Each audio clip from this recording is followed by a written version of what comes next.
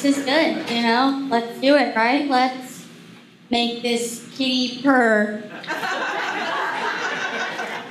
That just came to me. I'm married, as I said. I got married, and it's funny because when I was engaged, I would tell everybody, and they would clap, and then now I tell people I'm married, and they don't clap. They're just like, man, there goes another one, you know? It's like you're going off to war or something. They're like, she's gone. No, I tell you guys what, I was talking to married people, you know, just trying to, you know, I just want to see what I was getting myself into. And you married people are the worst spokespeople for marriage. Y'all act like you were tricked into it. Like it was an Old Navy credit card.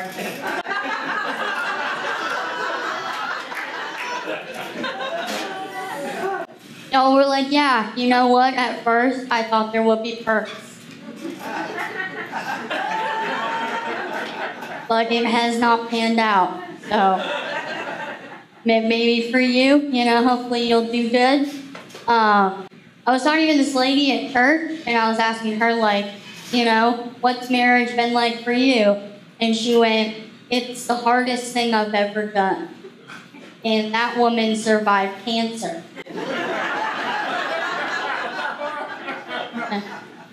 That's a lot to say, you know?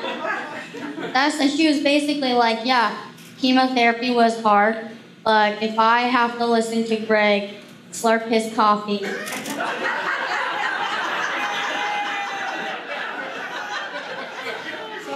one more day, I'm just gonna let the cancer take me.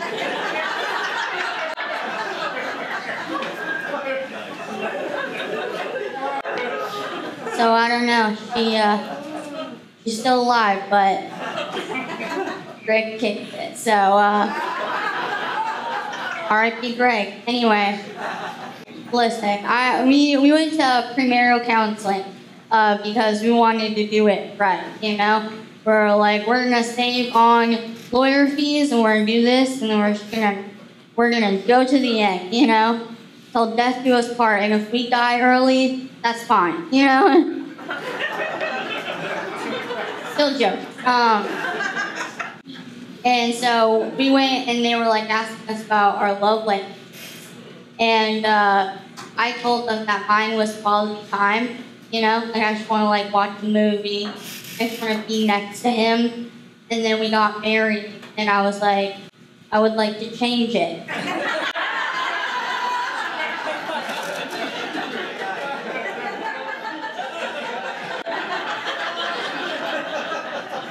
I would like to change it to acts of service.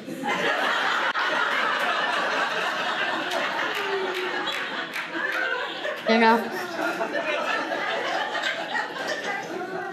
know, I feel like we spend a lot of time together. Maybe you should go mow the yard.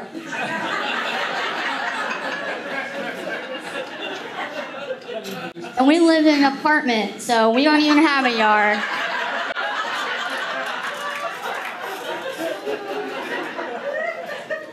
And I'm just like, you get out there and go find one, you know? Come back when you're done. Our hot dates are him just like mowing lawns, and then I'm just like, just do one more, you know? Then I'll be ready. A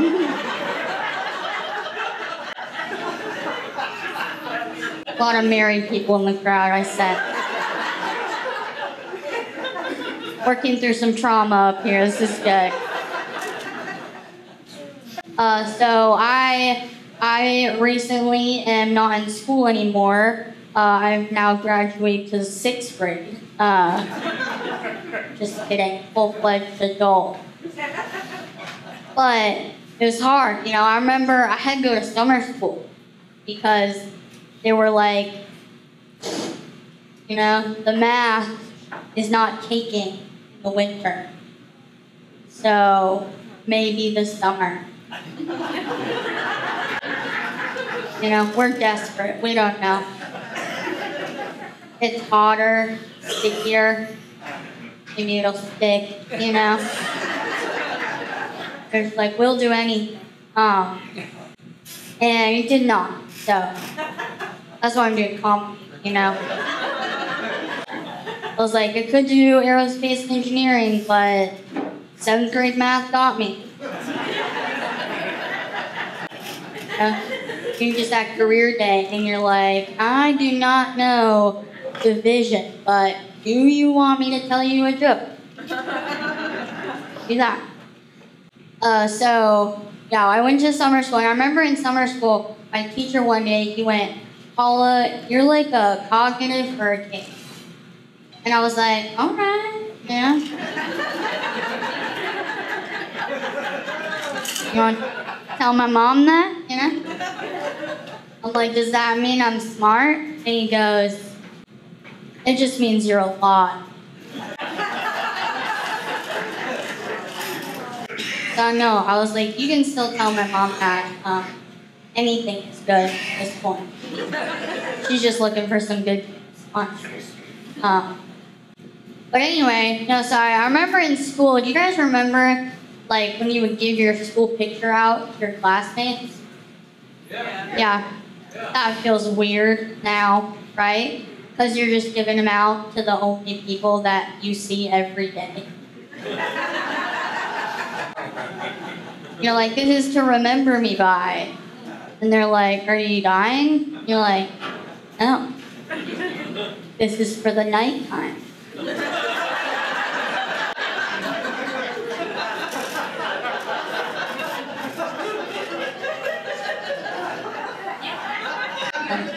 I don't know, just take it home for later. Like in your bed, whatever. I remember, yeah, I just like went home with all these pictures. I just like put them up on my wall. My wall was just like full of kids' pictures. It looked like the outside of a Walmart bathroom, you know? They're like, have you seen him? And you're like, I'll see him tomorrow.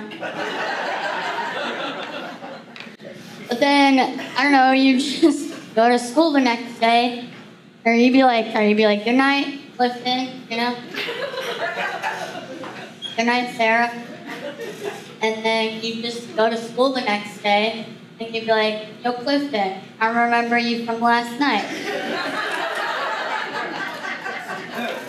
This is crazy. Listen, you guys are doing so good. We're just moving right along, so I'm proud of you guys. Good. Listen, I don't know about you guys have any like diseases? You know? No? We're all friends here, you know? Who's HIPAA? You know what I mean? I have one. It's high blood pressure. Yeah, no, I got it from my dad. From my mom, I got like blonde hair and like kind of short. And then from my dad, I got high blood pressure and an inability to trust the government.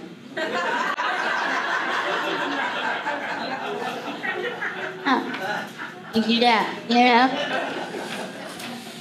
But I remember when I found out I had high blood pressure, I was going to the doctor, like, because I was like, my heart was like, you know, going real fast. And I went to the doctor, and they were like, we think you might be having a cardiac event. And I was like, oh, you know, that sounds fun. And they're like, no, it's bad. But I was like, event, that, you know, like event sounds like a good time, you know? Like your heart's like, hey, we're thinking of putting on an event. And you're like, all right, you know? What kind of event? And they're like, probably a heart attack. Like, oh, I don't want to go to that. And they're like, well, we already started planning it, so.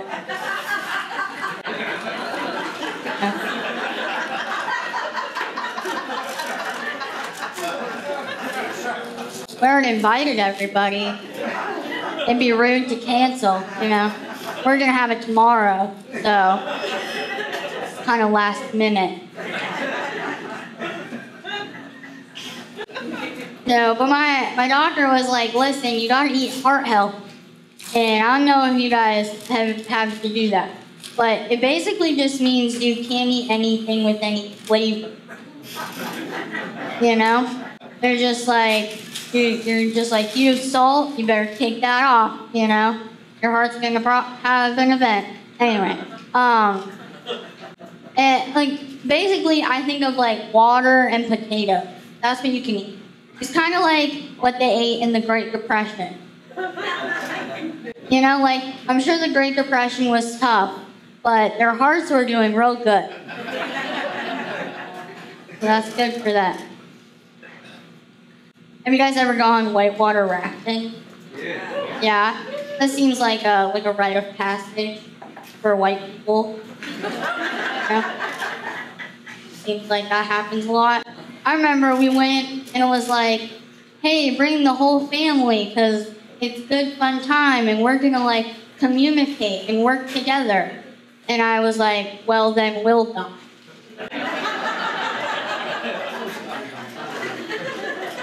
Because my family fights in the McDonald's drive-thru. We cannot handle rushing water. We tried to move a hot tub together and we didn't speak for a week. We didn't even move the hot tub.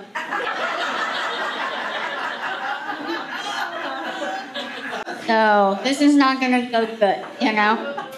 But we're like, we'll do it, you know? We're gonna try it.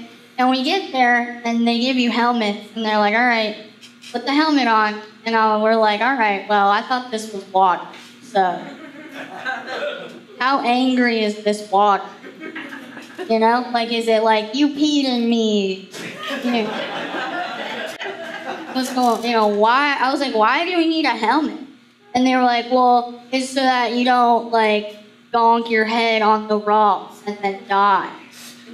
And I was like, all right, well, I don't know who you think we are, but we just got back from the fudge store.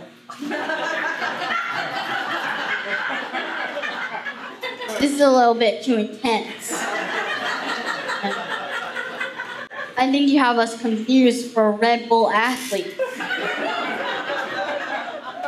We're just a nice family from North Dakota, you know? We'd like to live. And so then they like get you like to the water, and I don't know if it's a requirement for the your guide to like have long braided hair and be super high. But ours was, you know, and he was real comfortable with it, you know. He was like, yeah, this is gonna be groovy. And you're like, well, that guy just told me that I had to wear this helmet or my head will fall off. So we have different definitions of groovy.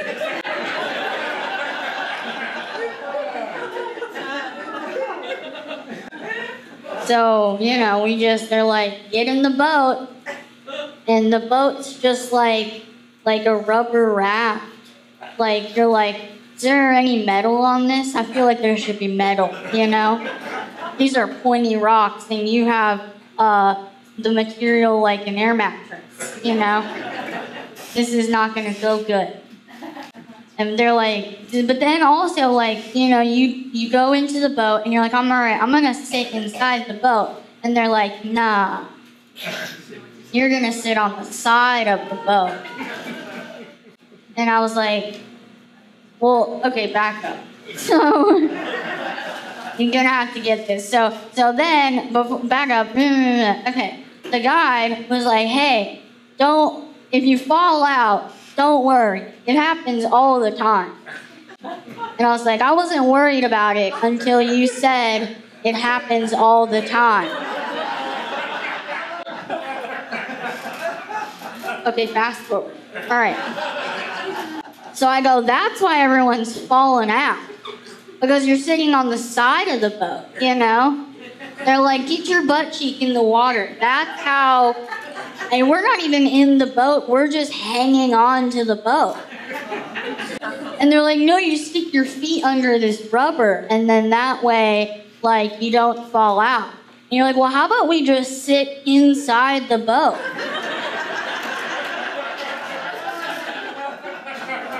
I know you're super high, but like,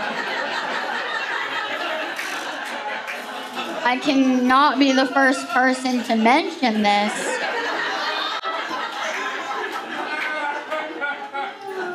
You know? Right, so I'm gonna probably do one more little story and then probably dip out. You guys are doing great, so just, you know, keep doing what you're doing. Yeah, no, this is good. Listen, I don't know about you guys, but sometimes I struggle with a little anxiety. You guys sometimes get a little anxiety? Yeah. Well, all right, clap it up for anxiety. Yeah. All right, well, I got something that'll help you. This works really well for me during my anxiety. What I do is when I get really nervous, I just tell everybody I have a gun. Well, listen, regardless of how you feel about guns, people treat you better when they think you have one, you know? Have you ever tried to get your friends to drive you to the airport? Now you can just have their car, you know? They're like, you know what? I was gonna get a different one anyway, so go for it, you know? I remember, like, you have to try and borrow money from, like, your family or something. You don't have to pay them back. They're happy to give it to you. So it works, but not like, well, so like if I'm going through a dark alley, you know, then I'll be like, it's okay. I have a gun, you know, it works. But it doesn't always work, because one time I was on an airplane, and you getting what I'm putting down? Yeah, and so we're on an airplane, and it started to get real turbulent, like all bumpy. And you know when it gets so bumpy that you just like look at the stranger next to you and you're like, do you want to hold hands? You know, you're just like, I feel the need to tell you every secret. I can't die with these secrets. So it was getting that bumpy, and I just, out of habit, I just went, it's okay, I have a gun. Yeah, no, and it made it more tense. It did not help. One guy next to me, he was outraged. He was like, but they took mine, you know? He's just like, what's your secret? But then this girl, she started crying, you know? And I was like, that's okay, she's nervous. We're all nervous. I know how to help her. So I just like leaned over, and I was just like, it's okay. You have a gun, too.